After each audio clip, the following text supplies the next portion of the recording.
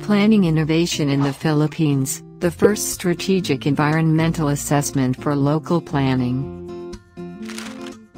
The rich natural resources of the Philippine province of Zamboanga del Norte provide many opportunities. But how to make sure that economic development benefits local people and keeps the environment healthy? Local plans need to steer development in the right direction. In 2018, the local authorities of District 1 agreed to undertake a strategic environmental assessment for their land use plans. This SEA was the first of its kind in the Philippines. It was undertaken by local experts and supported by the Netherlands. Parts managed the SEA process. The beginning of this SEA was all about bringing together the key stakeholders.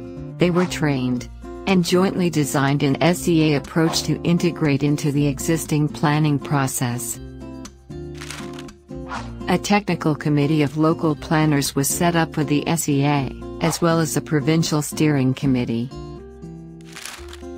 Experts were put to work to collect information and to help everyone understand the main challenges and solutions.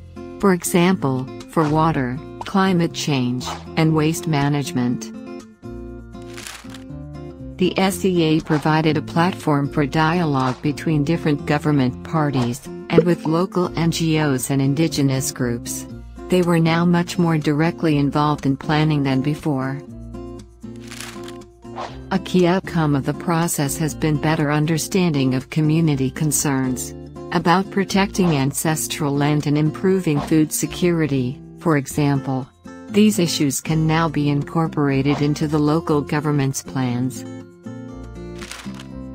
The SEA also showed the interconnections within the district, and how some issues can be better addressed together. For more information about this SEA, check out these websites, or talk to one of the people involved.